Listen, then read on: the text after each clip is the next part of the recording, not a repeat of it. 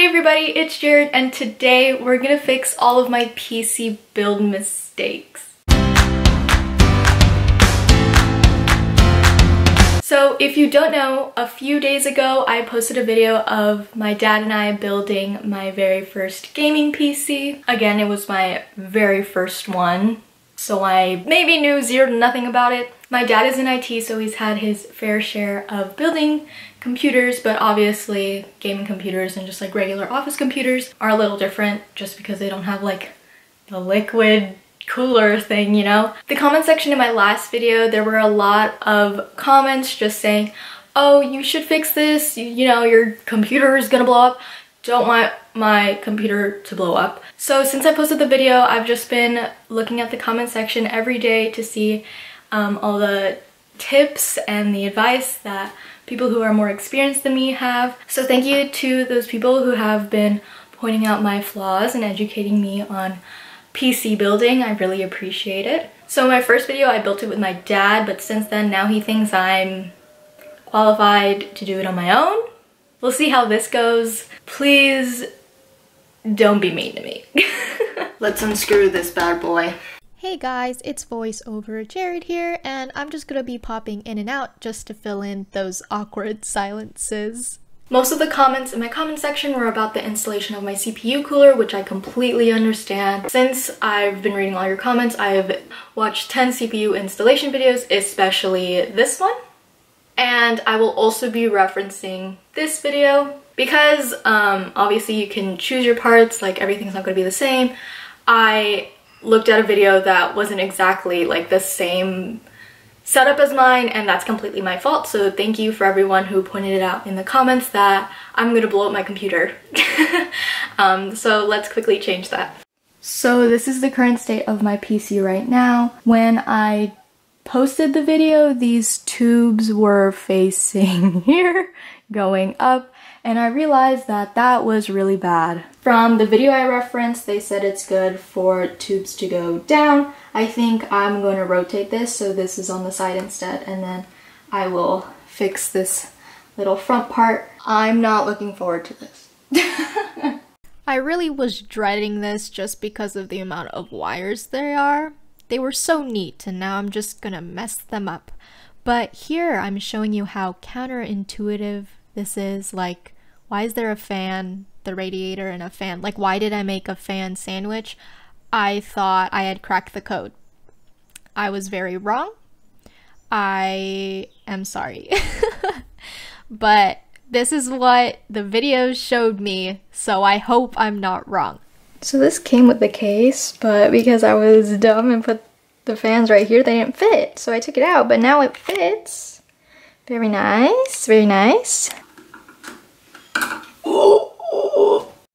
Why did I make that noise? Good save, I guess. Now I'm gonna remove these fans and I'm gonna replace it with this. Oh, look at her. A strong, independent woman flexing those non-muscles while screwdrivering. I didn't want to use the word screwing. It's a weird word, but I had to. So I do this. Why are my arms weird? Whatever, it works out. Don't judge me. Another comment I got was about the graphics card. They suggested that I should put it on the top PCIe slot. The reason that it is on the bottom is just that we couldn't get it to fit on this top portion, so I am unfortunately gonna leave it here. I hope it doesn't have any long-term issues, but I think it'll be fine. The next step is to plug everything back in. This is my least favorite part. Since I talked about the GPU, I think it's a good time to say that I got my GPU in 2020, not 2021. I definitely lucked out there. Oh my gosh. Look at this mess.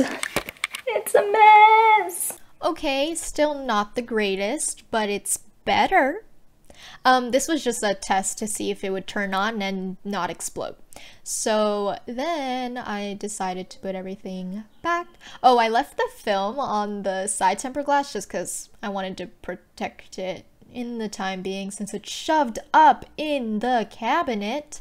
And then now I'm just gonna see if everything works, and it does. I really appreciate you guys bringing it to my attention and pushing me to really research more because what I had researched wasn't sufficient enough. I hope this time I did it correctly, but if there is anything else that you saw that wasn't up to standard, please say it nicely in the comments and I'll try to fix it. Again, just to reiterate, I did not move the GPU onto the PCIe, like the first one on the top, just because one, the first time we tried it, it like had complications. Two, I was gonna try it again to see if there were more complications, but I really couldn't take it out.